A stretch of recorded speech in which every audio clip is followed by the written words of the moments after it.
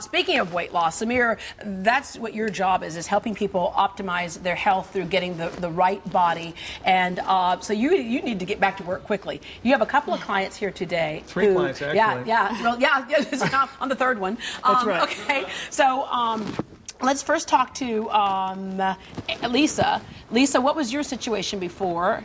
Well, I was a hardworking advertising agency owner and found myself 30 pounds overweight and couldn't get into most of my clothes and had a lot of self-loathing.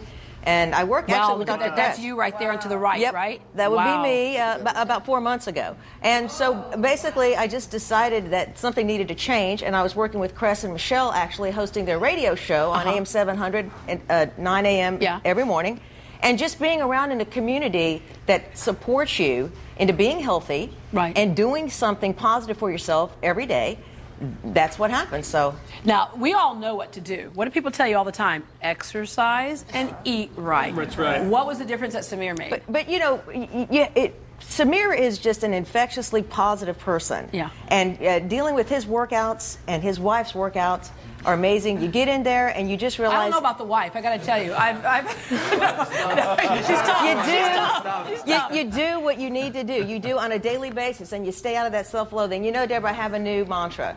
Every day I just decide I weigh what God wants me to weigh. I'm not going to obsess about it, and I'm going to do baby steps. And sure enough, baby steps got me out of it.